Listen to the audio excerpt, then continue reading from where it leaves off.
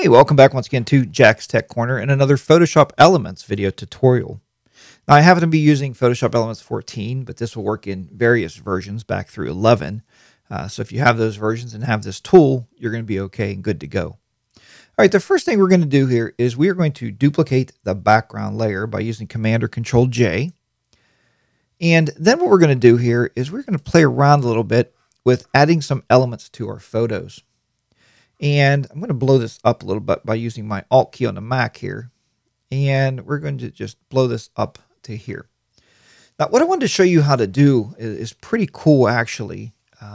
It allows us to select certain areas by using the Modify, the Content Aware Move tool. Okay, so the Content Aware Move tool. What we're going to do is we're going to add some of these trees that's not here. We're going to fill this in a little bit and make it a little bit harder for these golfers to golf, right? A little bit of fun here today. This can be used for adding people to photos, moving people from one place to another, and so forth and so on.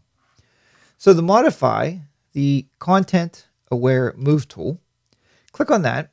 Down at the bottom here, it's going to show either a new, add, because you can add, subtract, and intersect. We're just going to add some new here for this particular lesson.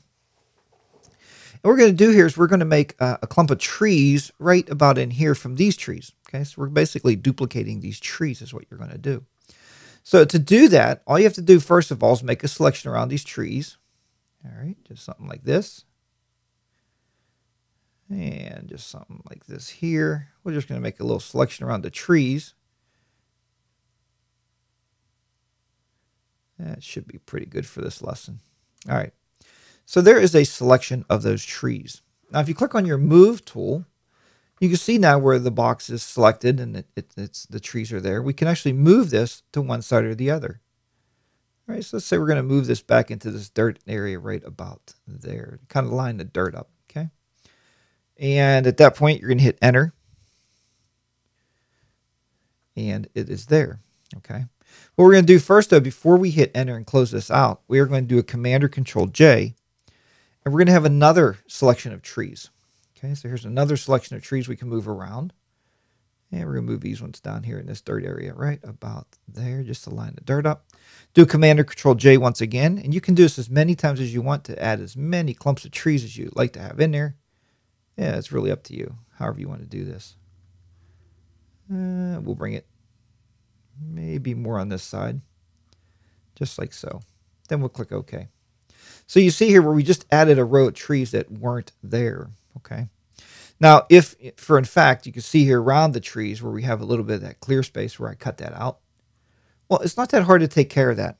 We take care of that by using our good old favorite tool, the Layer Mask. So we'll click on this particular layer here that we did, and we're going to go up and add a Layer Mask. There's our Layer Mask, okay? Then what we'll do here is we'll come over and select a Brush tool. And all we're going to do is use my left bracket key, close that down a little bit. And we're just going to clean this up a little bit. Just go right around the top of this here. Whoops. Right around the inside here a little bit. And right around this side here. Very easy to do. Clean this up a little bit. Get it all cleaned up there. Clean this side up. Just like so.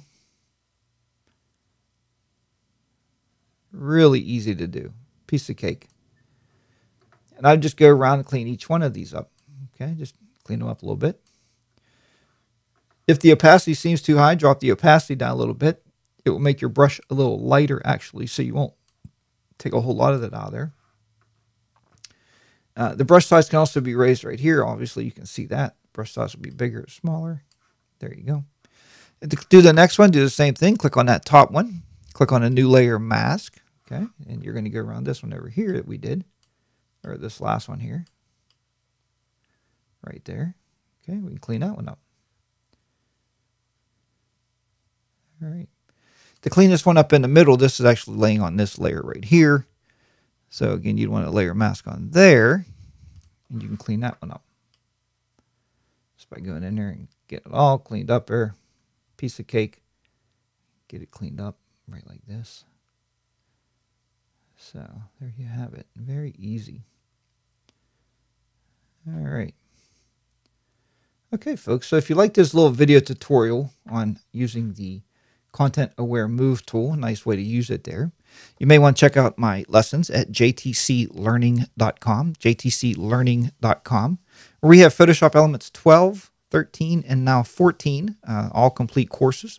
You can take either one of those, whichever one you would like to take. You can take them all if you wish. I mean, I would suggest to take the one closest to the version that you have would be the best bet. All right, folks. Well, thanks for watching this video on the Content Aware Move tool, and I'll talk to you in our next session. Take care. Have a great day now. Bye-bye.